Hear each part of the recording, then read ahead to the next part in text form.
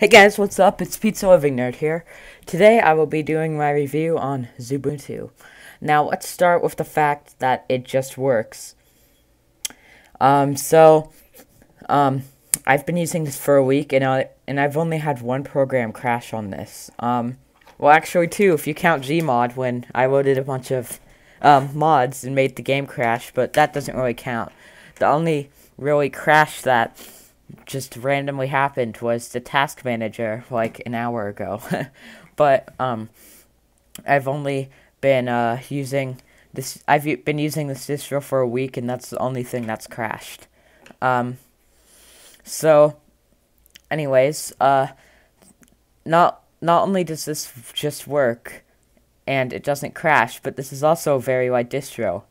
I'm recording and I'm listening to music and for YouTube, and I have less than 40% CPU usage and only around 8% memory usage. This is really good because on Ubuntu with GNOME, my CPU usage was almost always at 80%, and I could barely game on this. Speaking of gaming, this is the only distro that can run games just as fast as Windows can. This in Ubuntu Studio. I forgot to mention that in the Ubuntu Studio review. So, this runs games very, very well. Because normally on Windows I can get up to 300 FPS on CSGO, but on Linux, Mint, Arch, and Solus, and Ubuntu Budgie, I can only get around 150 FPS. But on this distro, I was getting 250 FPS on CSGO, which means that this distro is the only distro that even comes close to how good Windows runs games.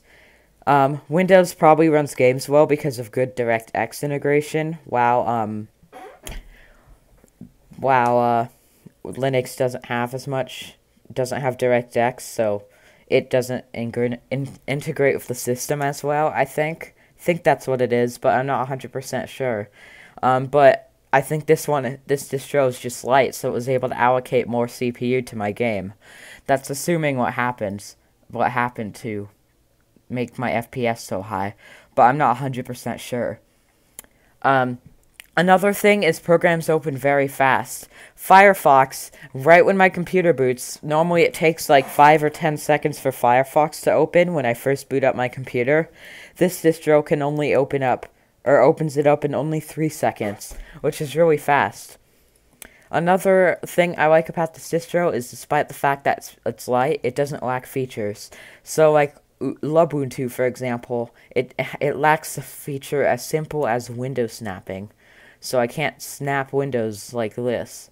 But this has modern features such as that and a actual menu that is easy to navigate. The one on Xubuntu sucks. Yeah, it has a search bar now, but I still prefer this menu.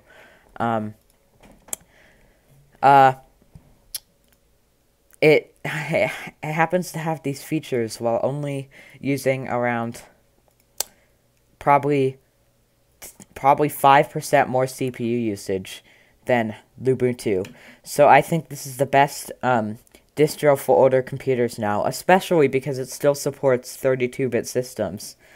A feature that I've heard, not confirmed, just a rumor, that 19.04 of Xubuntu won't have 32-bit support.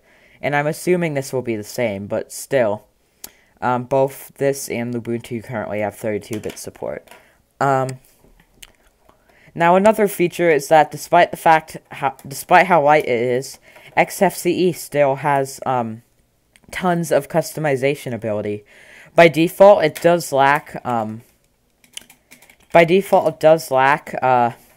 icon-only task manager. However, fortunately, there's DocBar X, which basically adds an icon-only task manager to XFCE. So, yeah, you can use that. I'm gonna put this song on because the other song sucks. But, yeah. So, Basically, this distro is one of the best Ubuntus. I think this and Ubuntu Budgie are the best Ubuntus right now. And I think Ubuntu GNOME is the worst, and Ubuntu Kaiwin is also the worst. It would be a lot better if it actually had proper language support.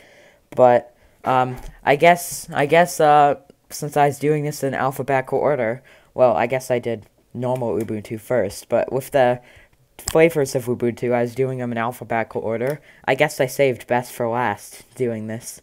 So the only comparable distro is Ubuntu Studio, which is just this with a bunch of multimedia applications. So yeah. Anyways, thank you for watching this video, and I'll see you in the next